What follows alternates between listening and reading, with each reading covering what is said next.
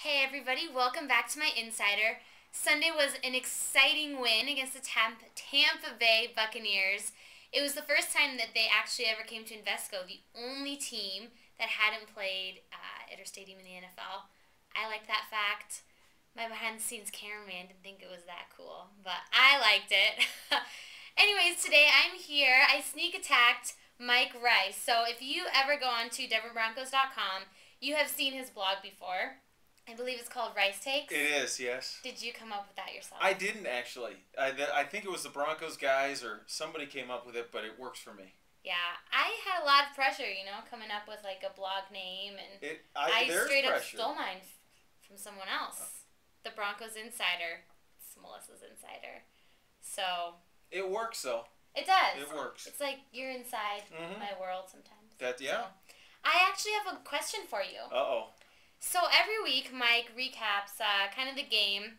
I went on and saw his blog today. It's very well written. Thank you. It's good. Thank you. Should check it out. But I have a little problem. Uh-oh. We're never in your blog. Who? The cheerleaders. Well, I'm sorry. So, why? Do you think we're not important? No, I don't think that at all. I think you are a vital part of the game. But usually, I talk football in the blog because that's kind of what I've been asked to talk about. Football. Not our routines. I don't get to see your routines. I'm locked up in the studio and I'm slave to the TV. In fact, if the truth be told, I don't see a whole lot of the game. I listen to a lot of the game. Ooh. Yeah. But that's a little insider secret. That's why this is called The Insider. The Insider. See, it works. There you go. Works well, you could get your take.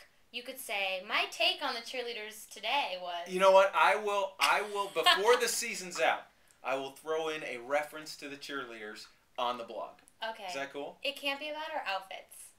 Like I said, I never get to see them anyway. Because that's boring. Okay. Okay. Are you saying you have boring outfits? No, but I think talking about our outfits might be boring. Yeah.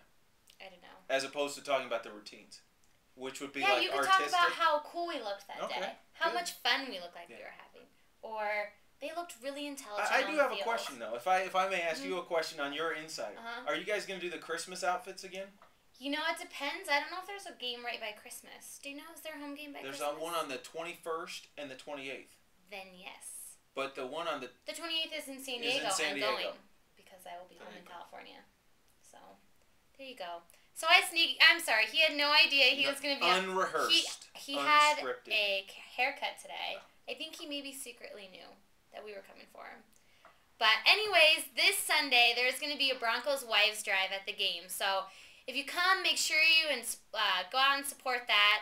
The Broncos barn's going on, all kinds of stuff. So that's pretty exciting stuff. And I will see you on Friday. I've been doing my picks and I had a rough week in my picks. Do you need some help with the picks? I'm pretty awesome. Okay. So then I'll defer. Okay. I'll maybe let you help me pick one. Okay. Okay. But I'll see you guys later this week, and don't forget, Broncos Wives Drive this Sunday.